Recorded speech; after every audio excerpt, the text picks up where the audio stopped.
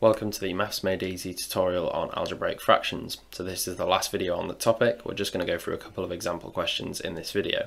So we'll start with looking at this one where we're multiplying 2x plus 4 over 3xy by x over x plus 2. So the rule when we're multiplying two fractions together is that we multiply the numerators and the denominators together separately. So we get 2x plus 4 in brackets multiplied by x divided by 3xy multiplied by x plus 2.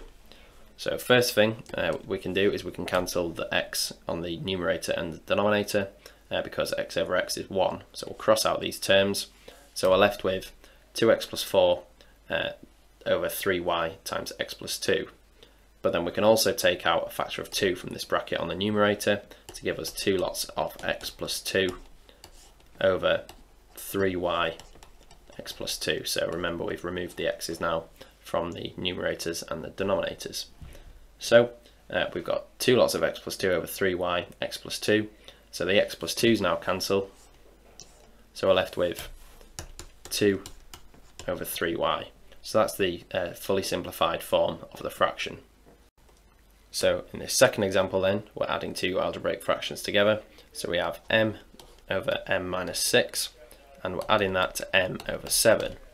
So the rule is that we need to get a common denominator, and we'll get that by multiplying the numerator and the denominator of one fraction by the denominator of the other. So this is going to give us 7m over 7 lots of m minus 6. So that's our first fraction. So we got that by multiplying 7 by m and 7 by m minus 6. And then we add m times m minus 6 over 7 times m minus 6. So here we've just multiplied the numerator and denominator by m minus 6. So if we simplify this a bit, this is going to give us 7m plus m lots of m minus 6 over 7 lots of m minus 6.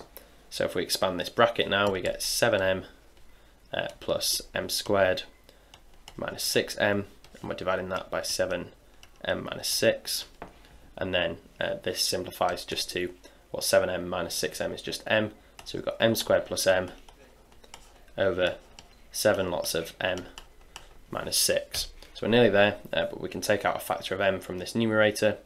So this is going to give us m lots of m plus 1 divided by 7 lots of m minus 6. So that's the simplified form of the fraction. Algebraic fractions are a topic that come up all the time in GCSE maths, so if you want to get some practice in before your actual exam, you can do so with our online exam. This is available through our revision platform, and if you take the test you'll find loads of different questions to have a go at, all of which you'll receive instant feedback on. So it's a really good way of finding out where you're going wrong so you can improve for your actual exam. So if you're interested, you can click the link below and it will take you straight there.